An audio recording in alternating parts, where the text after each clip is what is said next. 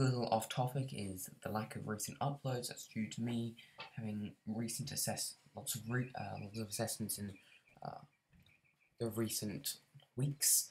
So I'm just basically finished the last assessment today, and I will be able to continue on the upload thing over my holidays, which is coming up. There's only been a few uploads in 2016, and hopefully there'll be a bit more by the end of it.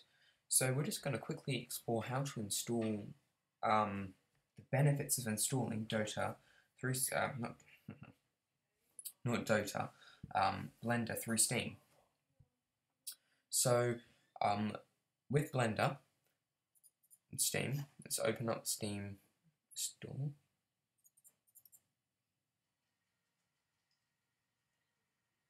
So if you don't have a Steam account, I'd highly recommend getting a Steam account. If you don't have a Steam account, then you should probably get one just for this reason, because when we come to the store here, we can just type in Blender.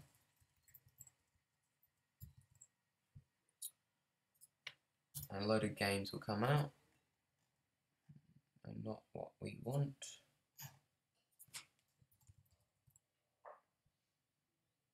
There it is, Blender. So we click on Blender here, and go down, and you just click Free. This will add Blender to your library. Blender is already in your Steam library. Go to my library and I'll find Blender.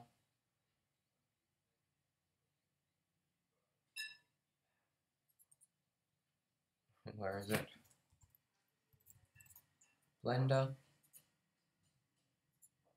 There it is. It says it's in my library, but which it is, and now I have to install it for it to actually appear. And you just go through this process, click next, etc. I'm just going to cancel it because my internet is dreadfully slow.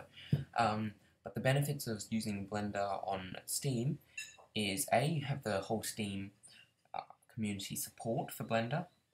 So if you have any problems, you'll be able to ask other people who use Blender. It also updates automatically when there's an update, instead of you having to update from the web browser. This will update automatically, and you can set that using the Steam settings.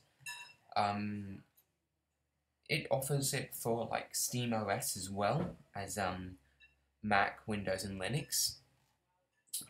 And the main benefit of using Blender on Steam is just the updates, because I have Blender here, and I'm on 2.7b, 76b, and I only found out 7.7 was out, and I had no like notification come up from Blender or anything. So from now on, I'm going to use Blender through Steam, and when you once it's installed, you just go to your library, find Blender, and you just click play like that, and it will just boost it up through there, and you'll close it, etc.